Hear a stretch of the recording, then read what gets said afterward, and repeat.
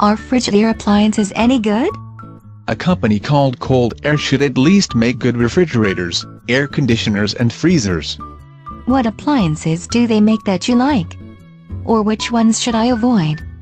Frigidaire did not make many good stoves, but they had the third and fourth best smooth top ranges with a double oven. That is twice as many ovens as I need or want to clean.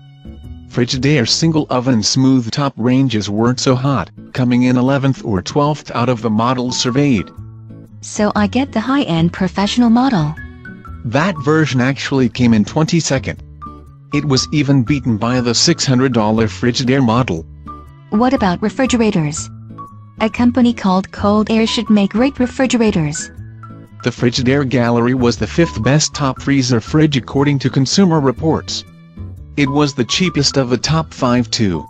I wonder why it didn't rate higher. It got low marks for being hard to use. How can a fridge be hard to use? Open door, put in food, close door, keep it cold. How often do your kids have trouble closing the fridge door each time? I know they make other models of fridges. If you want a side-by-side fridge, the Frigidaire Gallery was the 7th best but a Best Buy because it was several hundred less than the competitors.